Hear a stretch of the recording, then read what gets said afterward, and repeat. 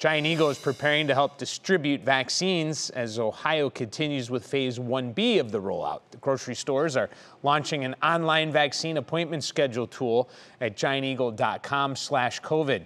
Each location will make initial vaccine appointments available starting today. More appointments will be loaded onto the site as pharmacies receive additional shipments of the vaccine. All Ohioans are asked to only schedule a vaccine appointment when they are deemed eligible by health authorities.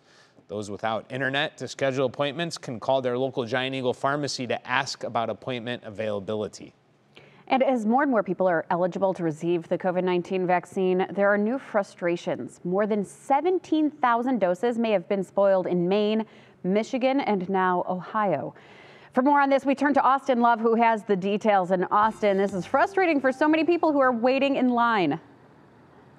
Yeah, people patiently waiting, Maureen. Yeah, I think you hit the nail right on the head there. Simply a frustrating situation all around. And as we know is that the COVID-19 vaccine is incredibly temperature sensitive. And that's really what came into play here with those 17,000 vaccines that are now useless, essentially, because if they are not stored at the right temperature, then that's it. They have to throw them away. They become useless. And in Michigan, we're taking a look there right now. 12,000 Moderna vaccines went to waste because of those vaccines got too cold. Same story in Maine. 4,400 doses of the Moderna vaccines were then too warm. All 4,400, those had to be thrown out. Here in Ohio, also having problems. On Wednesday, the state's Department of Health found 890 doses of the Moderna vaccine were not stored properly. Those were going to 8 long-term care facilities, including Aristocrat Healthcare in Berea, City View in Cleveland, and Kent Healthcare in Kent. We also have a full list of those on your screen right now, and healthcare officials say that errors like this just simply can't happen.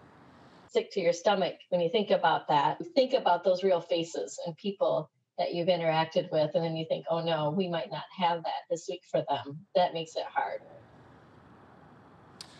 Now, it is important to note we do not know if anyone was injected with any of these compromised vaccines, and it's also told that these will be replaced, but surely that this is going to push the timeline back for those now waiting, still waiting for the vaccine, Maureen. Yeah, I mean, rolling out anything new, there's going to be hiccups. Hopefully everything gets straightened out soon.